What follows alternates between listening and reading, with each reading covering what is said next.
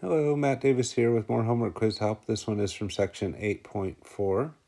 Suppose we will be computing a 95% confidence interval for a population that has a standard deviation of 3.0853. What sample size will be required to have a margin of error of at most 0.5? Enter your answer as a whole number.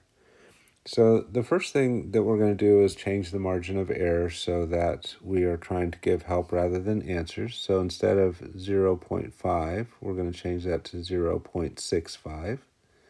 Be the same idea on the work, just a different answer at the end. And then the second thing we need to do is figure out our setting. And honestly, it's a little tricky on this one because they don't completely give us the context. They say we're computing a 95% confidence interval for a population. They don't actually say if it's for a mean or proportion, and that's always a big deal for us to decide. So we kind of have to sort that out from the rest of the evidence. They're giving us a standard deviation from that population of 3.0853. We never get given a standard deviation for the population in the proportion setting, so this must be in the setting of a mean. We also know that because we're in section 8.4, but it would be nicer if it said. All right, so this is sigma, and we have a 95% confidence interval, and what is it that we're trying to find? We're trying to find the sample size. So let's go to our formula sheet and investigate further on how we're going to do this.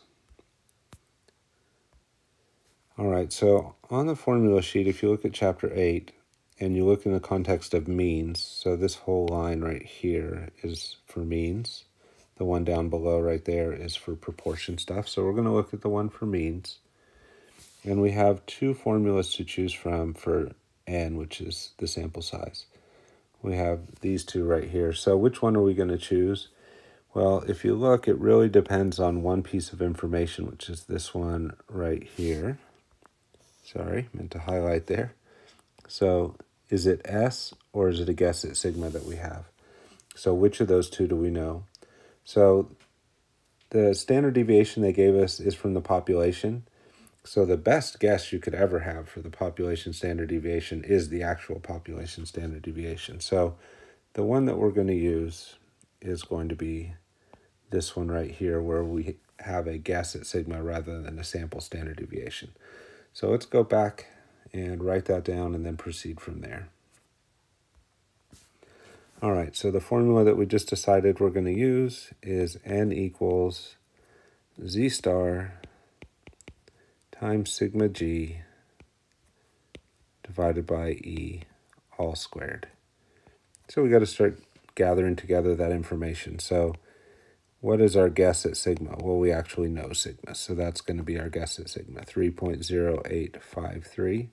What margin of error do we want? They gave us that. They said we want a margin of error of at most 0.65. So the one piece that remains is z star.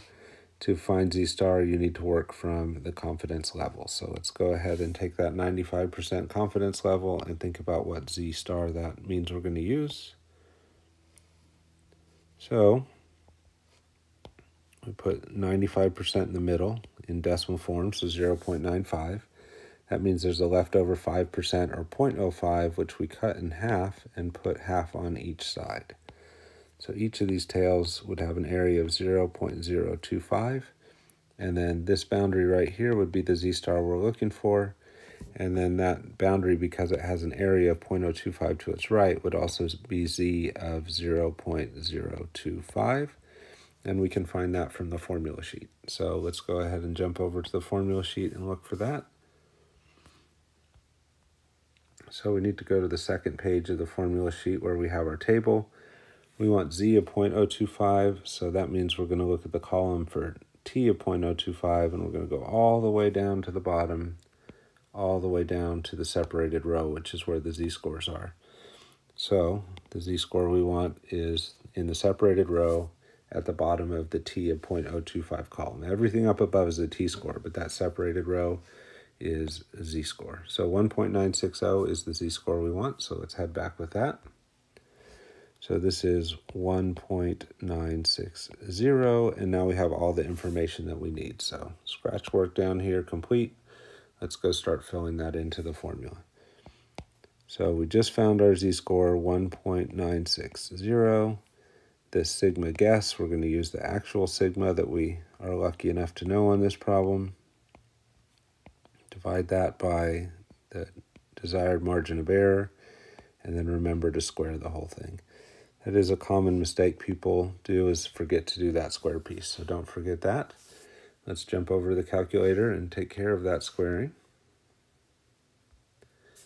Well, the whole calculation really. So key thing, open parentheses at the beginning, because it's the whole fraction that's squared. So then we do our sigma times our, we do our z-score times our sigma, and then divide by the desired margin of error, and we do all three of those numbers before we close the parenthesis. And then we square to make sure we're squaring that whole fraction with all three numbers inside. So we get 86.55 roughly. Let's go ahead and take that back. So we got approximately 86.55. It says to round our answer or enter our answer as a whole number. It is sample size, so it has to be a whole number. And we always round sample size up. So we're going to go from 86.55 to 87. Now I've changed the numbers, so yours might be different. So just to point out, if this had been 86.15, I would still round up. We always round up when finding sample size. So the number we'd put into active learning would be that 87. Key things to remember on this: when you're doing a z-score, there's no df. If you're using df, you're getting a t-score, so that's why we went all the way down to the bottom to get our z-score on the table. Don't forget that square right there. That is something that people often forget. And then always round up, even if up is not the closest. Make sure that you're always doing a round up right there. All right, hopefully that helped you out, and good luck to you as you head back to your quiz.